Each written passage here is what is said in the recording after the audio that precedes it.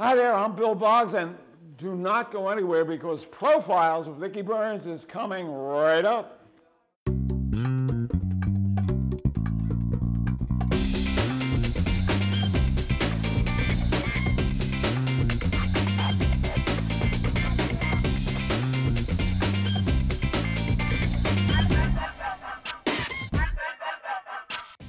Welcome to Profiles. I'm Mickey Burns. Today's guest is TV host and author Bill Boggs. Over his accomplished career, Bill has hosted more than a dozen television shows, while earning 4 Emmy Awards along the way.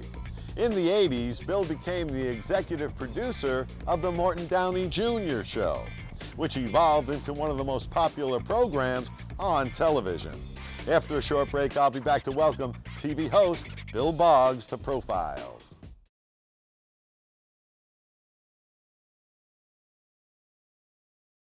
Welcome back to Profiles. I'm Mickey Burns. Today's guest, TV host Bill Boggs, has interviewed hundreds of celebrities and newsmakers during his 5-decade career.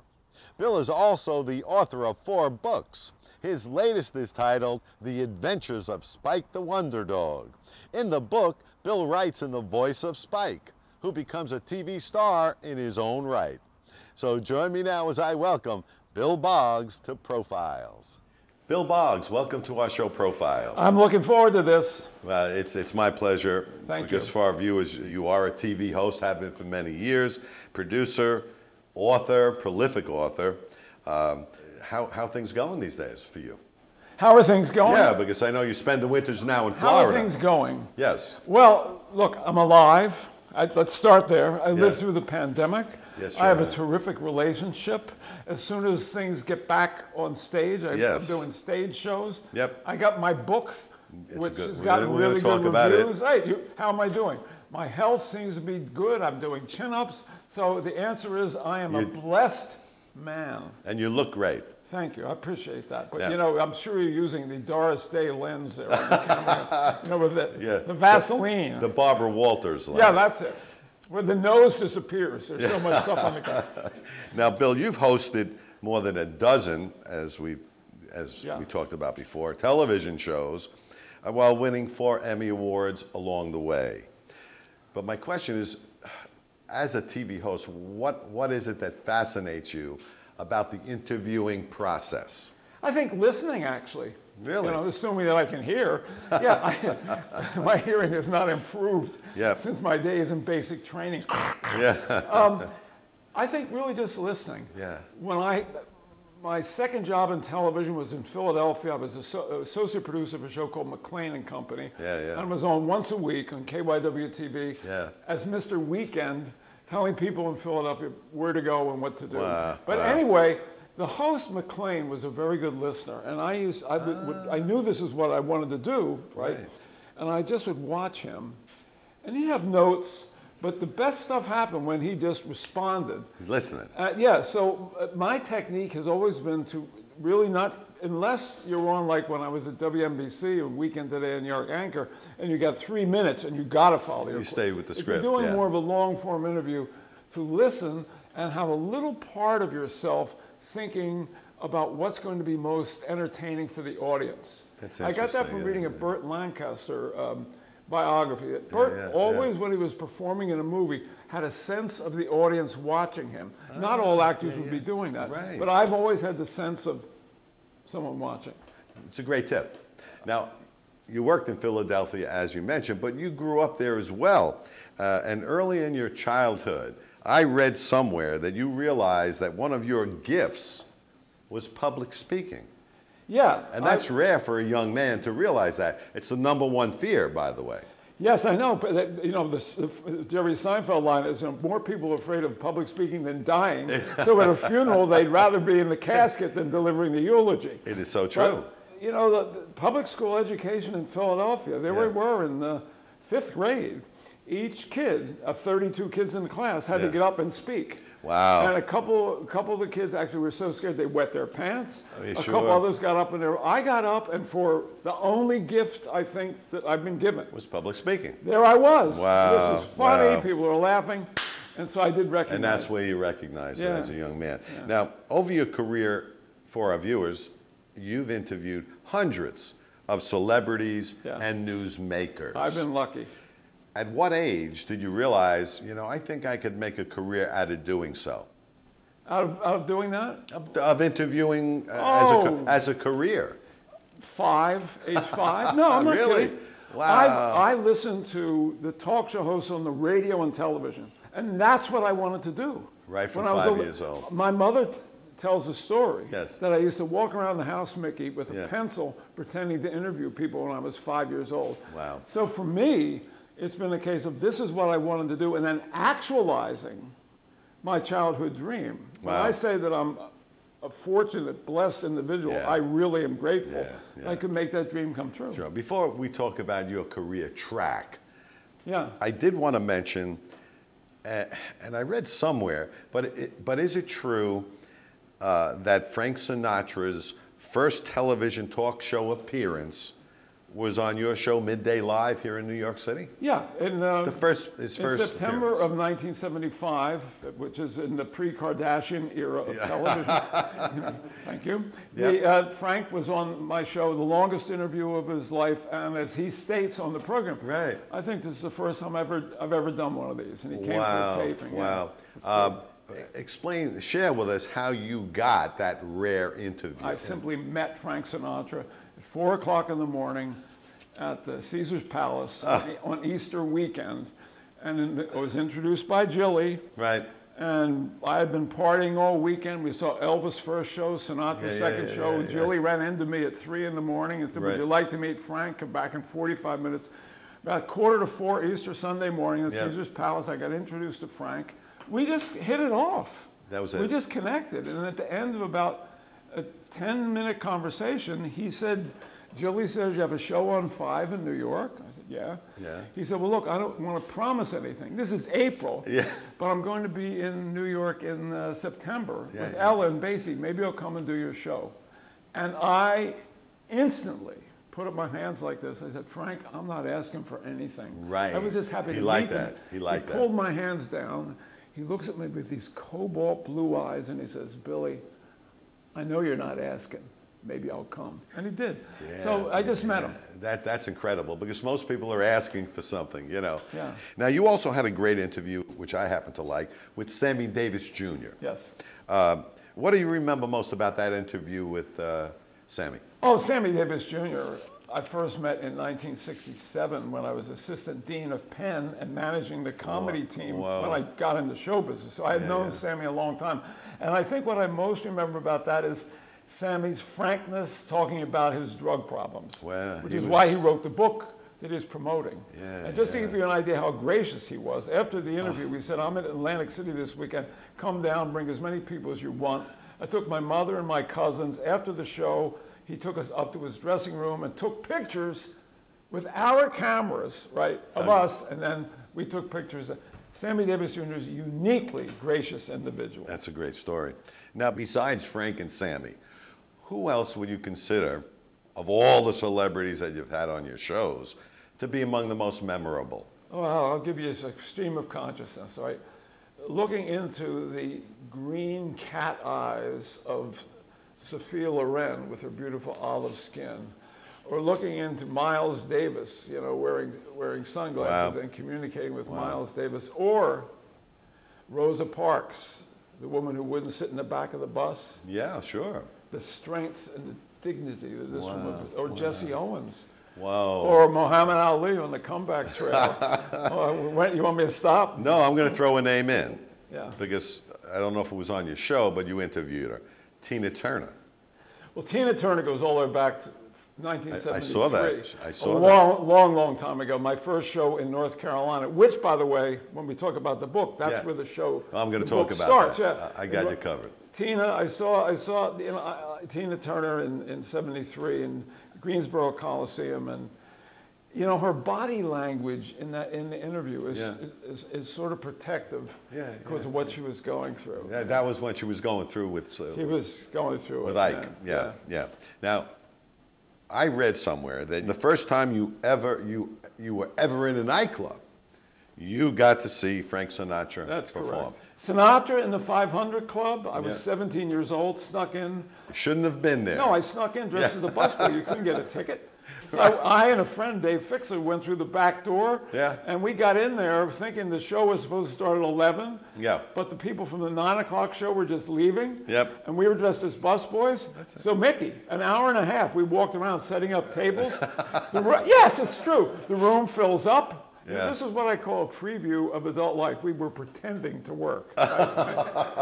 Sinatra comes out, and I was mesmerized. Blown away. And I fell in love with Frank that night and started to get every album. And I'm a true believer. And a lifelong fan. Yeah. Let's talk about your book. Yes, the book. You got a book. There it is. The Adventures of Spike the Wonder Dog. Now, this is a key. As told to Bill Boggs. I didn't write the book. The dog narrated the story to me. Well, that's what makes it creative. In that you wrote this book really in the voice of Spike. Yes, it's written, the book is narrated by a dog. Yep. So we understand it's not a children's story, it's an R-rated book, politically incorrect humor, warning on the cover of the book, okay? It's a satire, it's absurdist humor, and it's about a dog who becomes a big TV star. Well, that's my next... With a master like me. Yes, and my next question is, how did Spike become a TV star? Well, the dog Spike is based on is a dog named Spike. And my dog in North Carolina, who was on my show, got to be very popular just by doing crazy things like yawning, licking. You know, I have a female, he loved females, he'd lick their ankles. And he got a lot of mail, and before I came to New York, the dog was killed by a drunk driver. So the idea for the book was, what if the dog, Spike, the Wonder Dog is what we call him in North Carolina, had come to New York with me in today's world and became a big TV star. Sure, and when the fan mail started to come in, you were the host of the show, the star of the show. Right. I read that somewhere... was Southern Exposure, the High Point show. Yeah, I read somewhere he was getting 3 times the fan mail you were getting. We still got along. Let me, you know, when I read the book, I said, most of us can relate to this book. And then one reviewer wrote exactly what I was feeling, and that is, and this is what the reviewer wrote. He said, so many of us have pets with very human-like personalities. That's right. And it's so true. I mean, I had a dog for 17 years, and you know, at the holidays, he had his own dish of food. I mean, he was like one of the family. The dogs are one of the family. Amazing. I absolutely love, I don't have a dog now, but I love dogs, and the fact that the book is written and it's narrated by a dog. Yes. For example, The Art of Racing in the Rain, that's narrated by a dog. The Call of the Wild, that's narrated by a dog. Sure, yeah, yeah. The thing that I've been most gratified about this book, this is a humor book. Yes. Tim Allen, you know, asked me about the book. I said, Tim, it's 280 pages of comedy writing. And lest we forget, I actually began my career as a comedy writer. Way back. So the critics said that Spike the Wonder Dog is the funniest dog ever to appear in print. Well said. And that makes me really happy. I want to read one more review. Only one? That's and the reviewer said, if Spike was human, I can envision him being a stand-up comedian in the vein of the late George Carlin. God, I love George Carlin. And who was better than George Carlin? That's the highest compliment you could give the book. I think it is. Yeah. And of course, the book is filled, as you mentioned, with tons of politically incorrect humor. Yes. And it's a great book. I did read it, and I wish you best of luck with it. Thank you. Did you laugh at all in reading? Through the whole thing. Yeah, good. That's my goal. And I was more taken back by the creativity. It's not easy writing in the voice of a dog. As soon as I started writing this book, within 10 minutes, a magical thing happened, and the dog's voice was coming through me. Great job with it. Now, I want to go back to your career. Sure. Oh, wait, the book is part of my career. Oh, it is? Well, no, now I'm a writer now. I'm a full-time writer now. This is what I do. Oh, I know that. This is not your first book. My third book. I know that. Yeah. And you're going to write a sequel, so then you'll have 4. 160 pages, Mickey. Go get them, kid. 160 Go get, you'll get it. Now, the only reason I say that is that when my last television show, which was on PBS, went off the air 6 years ago. Yes. I've been chasing jobs all my life. Yeah, I mean, talk about what it takes to have a career. You know, you got to be aggressive. Not step on people, but be aggressive. I said to Jane, my girlfriend Jane Rothschild, I said, you know, I'm just going to focus on writing. I just thought, I'm getting older, I'm in my 70s, who wants me? But I want to write. And that's why that is the evolution of my career. Reinventing yourself is a crucial thing. Look at you. Thank you. In 1988, you left hosting a morning show in Philadelphia to become Morton Downey Jr.'s executive producer on his show. Yes. Why did you decide to make that transition from hosting to executive producer? What's the most famous line in The Godfather? I'm not sure. They made me an offer I couldn't refuse. It was a combination of doubling my salary. Right, which was important. And honestly, it had to do with the Chippendales. I had been hosting shows from High Point, North Carolina for 3 years and 13 years in New York, 16 years, and I'm back on television again. Yeah. And I really felt like I was repeating myself. I didn't have all the control in order, and I thought to do the best possible work. Yeah. And I was in the middle of interviewing the Chippendales, you know, with these shaved chests, asking the same dumb questions I asked 4 other times, and I like thought bubble. Maybe there's something else to do in life. And that's when you said, let me try. No, and then they were looking for an executive producer, Morton Downey, and Bob Pittman said, hey, Boggs knows how to produce, and he's a talk show host. Maybe he would do Downey, so that's what happened. Well, you took the job, and in my opinion, you two were like the odd couple. Oh, yes. However, as executive producer, you did end up with one of the hottest and most popular shows on television. Yes. How did you feel about that accomplishment? Honestly, I don't want to sound like a politician here, but I had a great team. I mean, one of the guys on the team has gone on to be the most successful show in the history of daytime television. Yeah. Another guy. The team was great. And it wasn't one. You had several that went on to have solid careers, right? Executive producer of the Donahue Show. Yes, yes. I took the approach, the leadership approach of get talented people and give them free rein. So I would sit in my office and just continue to look at the big picture of the Morton Downey Jr. Show and try to manage Mort, who was an extremely self-destructive 3-pack-a-day smoker and self-destructive in terms of, his daughter said to me, God, I hope the show works for Dad. It seems like after 2 years, everything he does collapses. And 2 years later, the show went off the air. Then you said, back then, you said, it was the fastest rising show and the fastest falling show in syndication. Yes, in the history of television, fastest rise and fall. Actually, Regis Philbin said that, and he was correct. And the reason for the fast fall was? Morton Downey's behavior off camera. Morton Downey was doing everything he could to get himself in the National Enquirer, the Star. At one point, he called the National Enquirer and told them he had seen UFOs. At another time, he took out his caps and posed like for Halloween, like a vampire. And then the shaved head incident, where he shaved his head and said he was attacked by skinheads, and all of that was a lie. On the air, he was brilliant, but it was off the air stuff, you know. Well, so the powers that be at Universal just didn't want to deal with the guy anymore. Okay, that was it. Before we get back to your career, because I want to just give us an overview of all the places that you've worked as a host. Before we do that, for many years you were an active member of the famed 150-year-old Friars Club on East 55th Street. That's true. That was home to a who's who in show business. What's happening over there, and what's the current status of the club? I know current status of the club is it's having a soft reopening. Yeah. So it's coming back. Is it? The Friars Club needs an infusion of new members, and ultimately would be a social club, which it already is, with a strong show business resonance. It's not finished, but it's not what it was. You can't continue to think that everything is going to stay as it was. Right. So it's growing and changing. It's a great facility. Oh, the whole house has been completely renovated. They polished the walls. They stripped the wood. It's gorgeous. Right. I know they also had financial issues. Big financial issues. Okay. Ever since 2008, and you know, the collapse, most clubs in New York took a shot. Yeah, I'm still a member. You know. I know you are. You were active. You hosted many affairs there. Just give us an overview, Bill, for our viewers. How many different shows you've hosted over your career?